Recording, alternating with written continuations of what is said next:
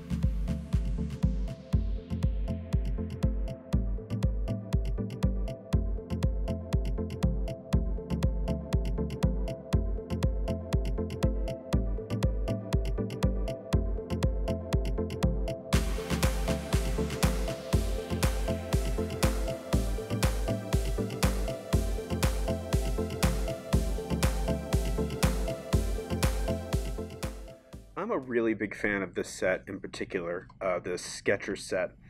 I like, first of all, not taking more than I need with me, which is sometimes a struggle. Sometimes I keep telling myself I have what I need, and then I find myself adding another eraser or another pen. These 6 colors will get the job done, but I like that the palette still has these empties in it, so that as I go, I can add colors.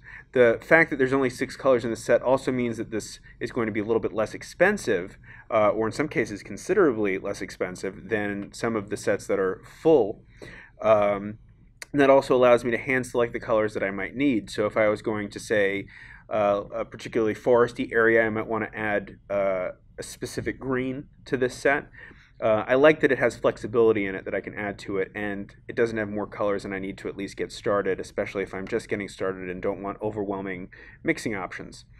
So with this kit, I always like to show at the end of these videos just how little you need to travel to do art.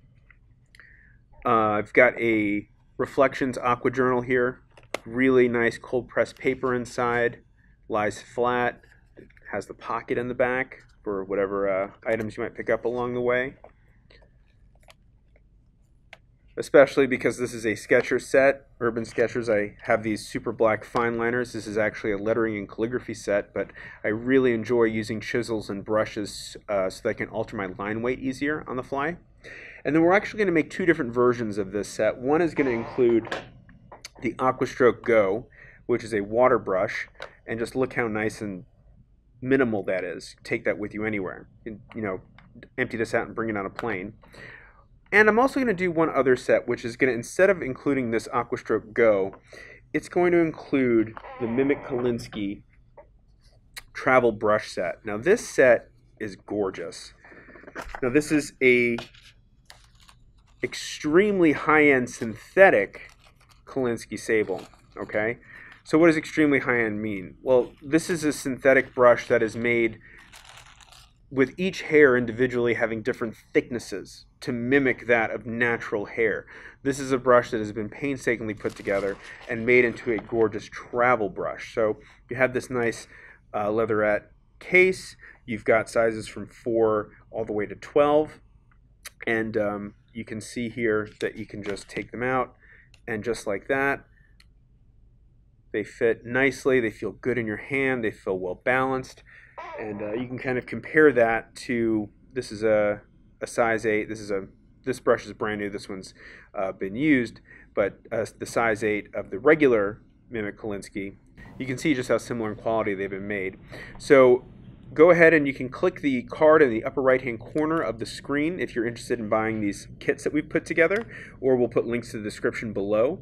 So this is the Daniel Smith Sketcher set of 6 colors, really nice vibrant colors that should give you a lot of mixing options and room to grow. Hope you've enjoyed.